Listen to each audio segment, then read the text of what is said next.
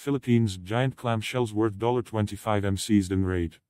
Around 200 tons of illegally harvested giant clam shells worth nearly $25 million have been seized in the Philippines.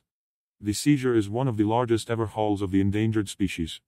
4 suspects have been arrested on an island in the ecologically protected province of Palawan. Giant clams can grow larger than 1 meter across and weigh up to 250 kg.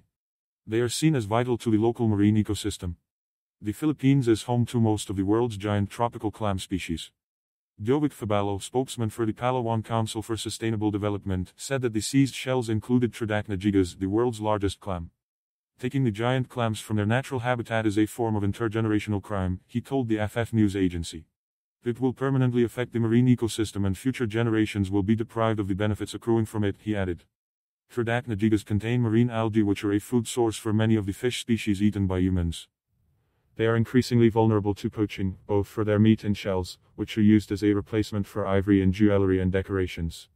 In the Philippines, killing endangered species can lead to prison sentences of up to 12 years and fines of up to 1 million pesos.